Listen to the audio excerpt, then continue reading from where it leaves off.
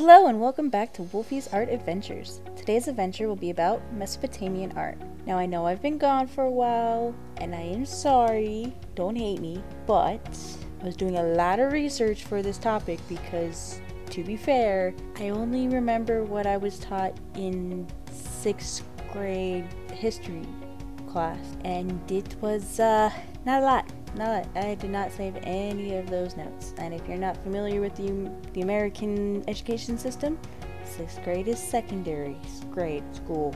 It's a secondary grade school thing over here. I don't know, we're weird, I know. Also, the reason this is also pretty late is because I'm trying my hand at audio editing, and I'm sorry in advance if it sounds really, really bad. Don't hate me for that either. Anyway, on to the topic. So, if you don't remember, or if you don't know, but Mesopotamia is set in what is now known as modern-day Iraq and Syria. It was in between two rivers, the Tigris and the Euphrates. Mesopotamia was during the time of the Bronze Age, and it went through many empires. And with each empire came new art. Now, I'm not going to go through each timeline of the empires because really there are only 3 major ones, but every time one fell down, every time an empire was quote-unquote taken over or destroyed, there were different periods of smaller types of empire city-states, really. But with each one came with the new art. So now I'm not going to go through the timeline because that's a lot of history that I didn't research. I was just looking for the art. I'm going to tell you like it is. This is not actual history. This is just the history of the art itself. Anyway, so the first art pieces found and known are from the pre-pottery periods. Now, we all know what pottery is, and if you don't know what that is, take a sculpting class. If you do, good for you. You know it's clay, it's made of pots, pans, bowls, etc. It takes pretty much all of that. Now, this is pre-pottery. Yes, it's still bowls, yes, it's still all the shapes that we normally know, but it's not made with a simple material, not made of clay like we know it is as of now. At the time, pre-pottery was made out of stone, alabaster, or granite, and sand was used for shaping and or polishing of the pottery, which were just really sophisticated containers. So a jug, that's really, it's a cylindrical thing. It's not much, but it's what they used at the time. So yeah, that's what pre-pottery was. And really it wasn't until around the 7000 BC era that clay had become a main material. And from that we see the clay pottery finally, and it comes in those shapes of bowls and jugs. Now what's interesting is that the materials were used in order to make the pottery. It wasn't until this time that we start to see the geometric shapes as decoration on these bowls and jugs. And with those shapes we also got some ibex, aka goat designs. So then after that, next would be the Sumerian Empire, and trust me when I say that it's 6th grade. I legit thought my teacher didn't know how to spell the word summer. Made myself look like a fool, but it was a good thing I asked the question because with that now is what I remember. And so with the Sumerian Empire, we get to see the emergence of urban living, which, if anyone knows any history of man itself, we weren't really known for just sitting down, sitting tight, making a life. We weren't known for settling down. Sure, about this point we were settling down, but not as well as the Sumerian timeline, because that's when you actually see like the adobes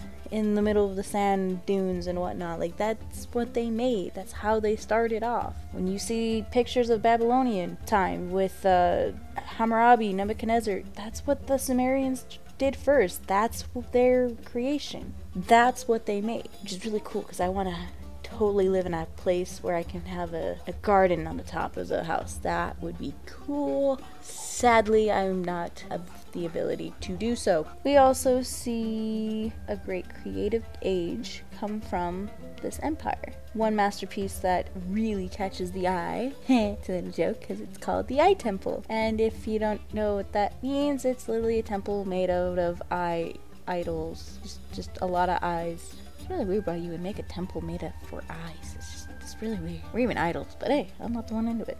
That's what they were. It was all them. But anyway, so I hope you do remember me saying how the pottery had geometric shapes on them. Well, those geometrical shapes stayed, but then they were painted in monochrome or polychrome, which I think is really cool because then they actually started painting. I guess you could say this is the first few times of painting made with just, I don't know what they made paint out of, but that's pretty cool. And another material that was used, other than clay around this point, was copper. Copper was mainly used for sculptures during the early dynastic period. Many of those pieces are found at the Royal Cemetery of Ur, which is cool because another piece of art that I think is really cool is the Standard of Ur. Now, this is an inlaid box or set of panels of uncertain function. It is finely inlaid with partly figurative designs. It has two sides, one to symbolize or to depict life when it was peaceful, and one to depict life when it was in war. And it's really cool because normally you wouldn't see that on a wooden box. You wouldn't see like these intricate carvings as well until probably later on in life, but the fact that they got down to show you exactly what life was like back then during the two times. They show you peace is when the farmers are out, the herds are out, peace times, everything's calm, everything's good. And then when you flip it to the war side, those that were once farmers are now soldiers. And in the middle, on the very top, is the king. And you can see that by how they like to show it was the big hat. Sometimes they have a horned hat to symbolize that, and I think that's really, really cool. If not, I'm sorry, I'm just a weird child. And it's okay. I know I am.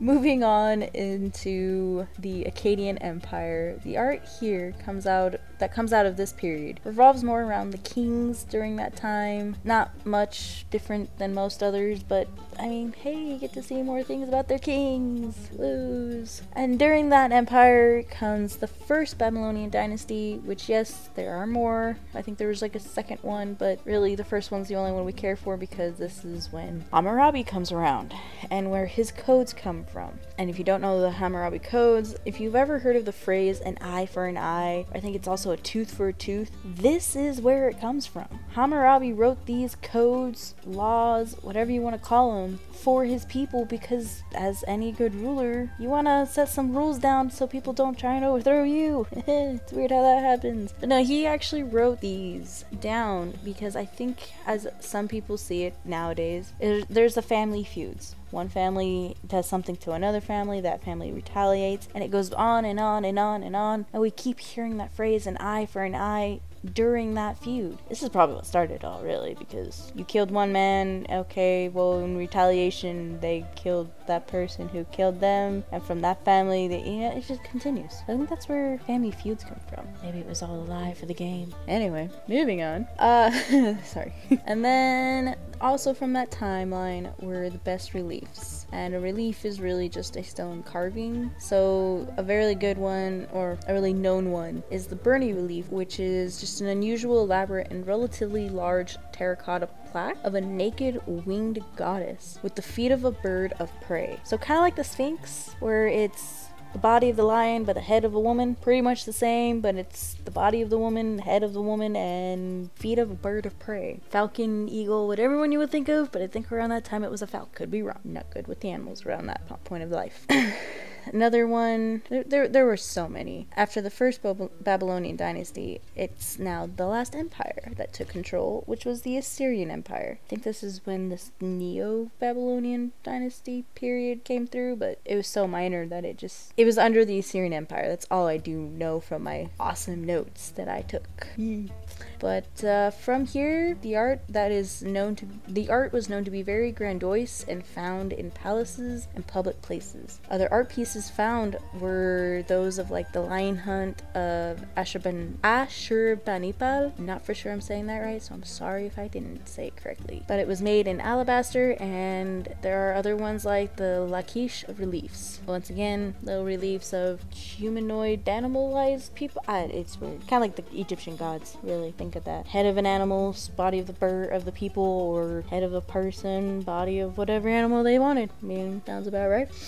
And then in this last empire, there was one last period during that time, which, like I said, it's called the Neo-Babylonian period. And during that, one major piece of art that came from that time was the Ishtar Gate. Now, if you don't know, I kind of like the pictures of the Ishtar Gate because that's really cool. So if you really think of Aladdin and you see those big archways that he tries to get into the city with, but they close them and he's like, oh, we don't want street rat in. Well, imagine those gates, but decorated with geometric shapes, animal portraits of lions, bears, well, you name it, like it's all up there. And it's so pretty, and I think they replicated it somewhere in, I think it was a museum in Berlin. I gotta check my notes again, but it's so pretty looking at it, and I wish I could go see it because I love art. I want to see it all. But anyway, thanks for joining in today, and if you like it, please follow me on Twitter at Wolfie's Art Adventures, and or follow me on Facebook, which is also Wolfie's Art Adventures. And yeah, just share it with friends, family, whoever you think would be interested, and I'll see you next time. Thanks.